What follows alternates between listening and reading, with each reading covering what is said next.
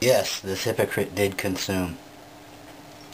Alright, I've been hearing a lot of talk about revolution, especially by people hyped up about this constitutional convention.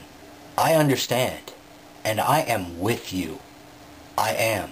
But have you really thought out a revolution? Do you realize the ramifications? What do you see as the end result? We cannot go back to a period of happy-go-lucky consumerism. The planet simply will not have it.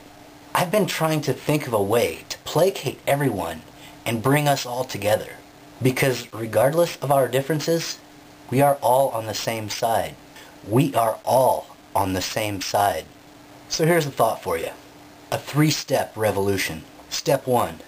Make your community independent and sustainable. Tear up yards and parking lots and turn them into jungle gardens. Use rooftops and balconies for agriculture.